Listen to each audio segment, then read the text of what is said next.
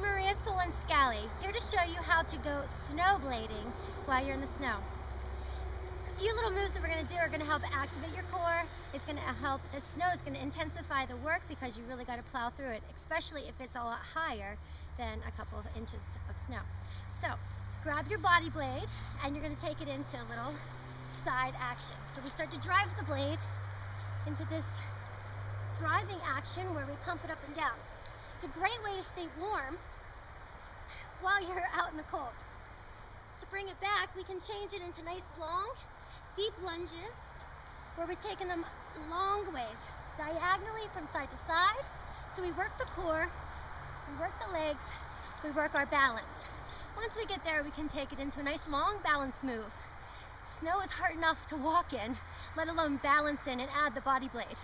So this is something that we can really do to activate or intensify our core movements.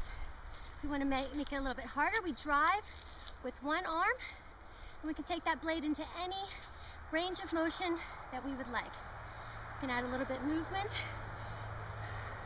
with the leg, and there's endless possibilities that you can do. So use that body blade in the snow. I dare you. It's a tough, tough workout.